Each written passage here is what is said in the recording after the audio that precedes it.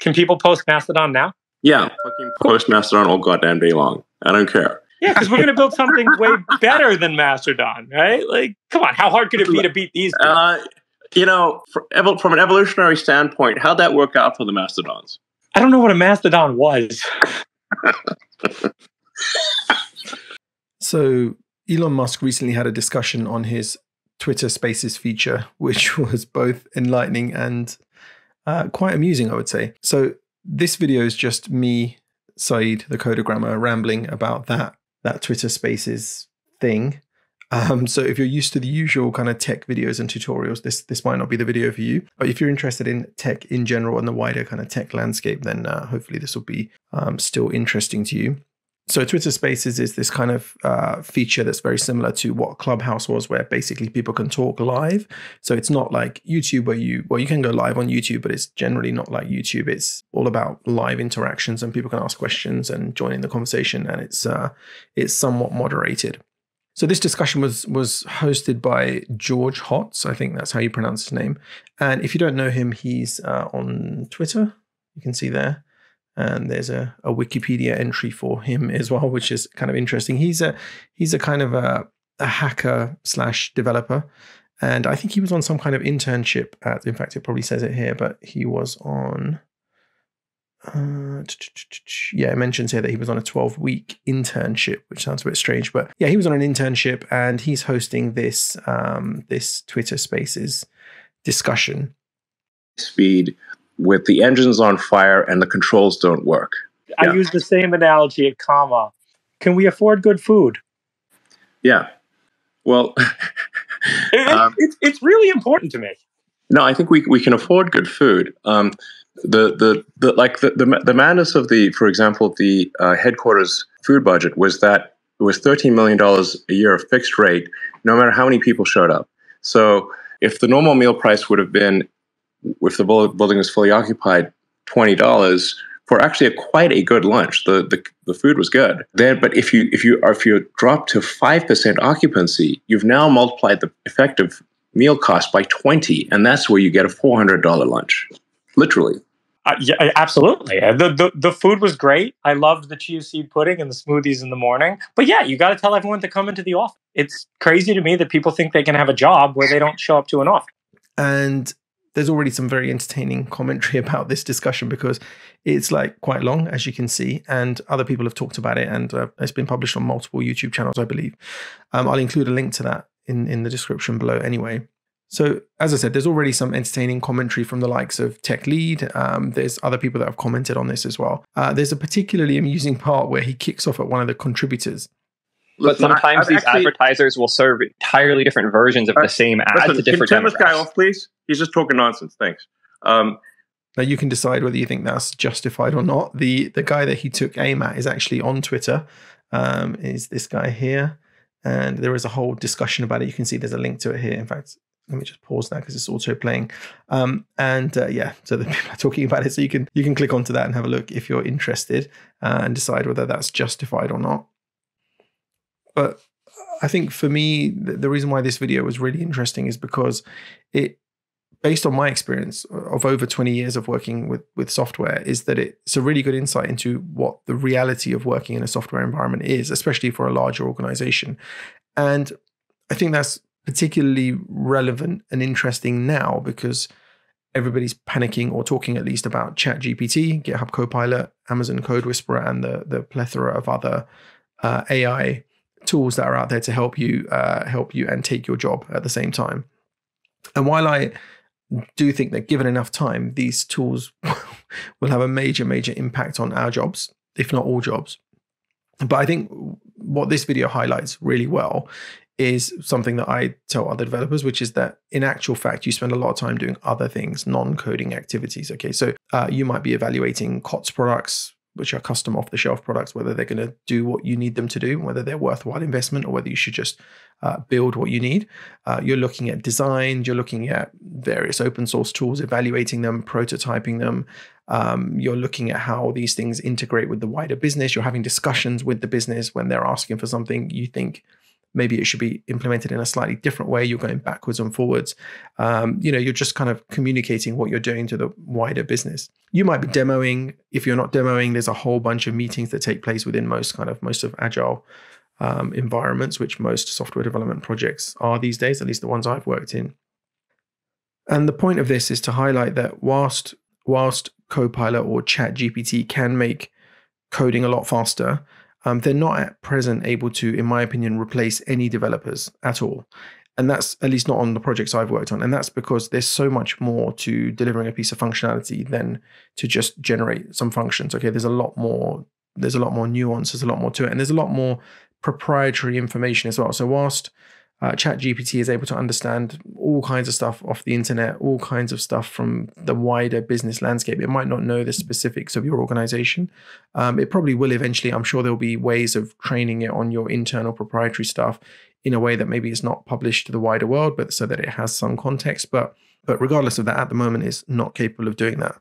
So back to this discussion, they do talk about issues like onboarding time, complexity. There's a part of the discussion where they talk about developer experience. They talk about whether they should be able to run the app locally. Hilarious. George, you mentioned that at Facebook, everything could run locally. I've worked at companies where we had a dedicated team just for developer experience. And their job was like literally to Dockerize and containerize everything and just make the app run. So people that can code can code. And it just sounds like Twitter's lacking that. Yeah, you want to hire those people for Twitter? I think Twitter's definitely lacking that. So yeah. I mean, Elon, how far are you guys away from having an engineer, like a new engineer on day one, just walk in, go through a quick orientation, and then get a single dev instance running, and just being able to submit a PR on the same day, or maybe the same week? A dev instance? No, Twitter doesn't believe in that. We have prod and sometimes staging. Or local, any kind of local. It is local. No, I think to your point, it takes a while. There's so much custom stuff that just understanding where everything is and how it all connects, I think is a matter. It takes at least a few weeks. So I think would be difficult to be productive, without at least a month of intense effort. I mean, and that would be like you're really good at software. I'd say if you can do something useful in a month. I mean, these are conversations that I've probably had on every single project I've been on for any length of time. And it's just a really good insight for someone who's new to software development to understand what the world of tech really looks like. And also somebody who even works in tech might look at someone like Elon Musk, who's working on SpaceX and Tesla, and think actually software development is completely different at these organizations. But what they're talking about is the same kind of problems you face in pretty much every other organization. And a lot of that discussion isn't just low-level code. For me, there's a particularly interesting part of the discussion where they talk about how the software, or Elon Musk talks about how the software is so meshed in with every other part of the software ecosystem that it's very hard for them to make changes because one part impacts everything else. Now, to me, that's quite a considerable design consideration when you're building something, how it impacts. Can other systems kind of bounce off it in a way that they don't become constrained by it? Do you have like a light API where you can still internally make improvements, publish new API changes, or does everything just fall apart if you make the slightest change? So these are kind of very common things that you have to deal with in large software projects. Complexity. I mean, the Twitter stack right now is like basically combining the difficulties of three different worlds, which is running a complex real-time on-prem database that's in 3 data centers in Atlanta, one near in Oregon, and one in Sacramento. And Sacramento is like possibly the worst place to have a data center because it's hot. And then like the summer, it got so hot that the data center failed because the HVAC didn't work. But then in addition to that, you've got also using AWS, so using Amazon and using Google Cloud. So all 3 are required to operate Twitter. And I think some of the problems that they describe are problems that I've seen in other places and actually seem very kind of solvable. I think the reason why they're having these conversations and why from the outside it looks very difficult is because they really talk about it as if it's super urgent. And there's a lot of strain and pressure on them to deliver these things quickly because of the financial situation of Twitter. So, they talk about the runway and how much time do they have left and all that kind of stuff.